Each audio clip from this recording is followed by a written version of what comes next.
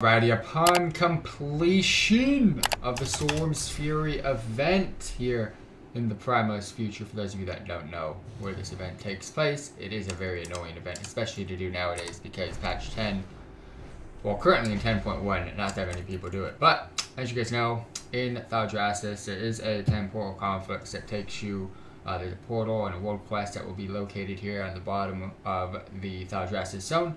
Next to the sand timer. What do you call those? Freaking sand timey things. You know what I'm talking about.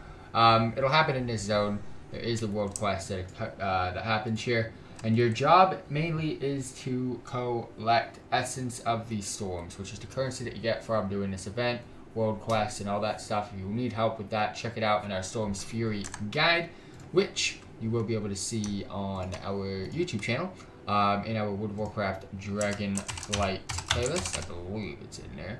Yes, Dragonflight Storm's Fury event complete guide. You'll be able to see all of the goodies and everything that you need to get. But I'm here to show you guys.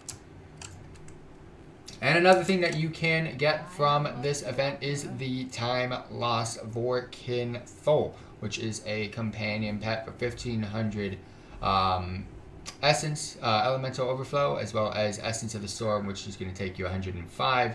Which is the second most expensive item just behind the mount here. Let's go ahead and get this, learn it, check it out. There it is. It is not an item or pet that can be purchased from the auction house, so you cannot cage it, you cannot do anything with it. It's sadly got to be purchased by doing this event. So yeah.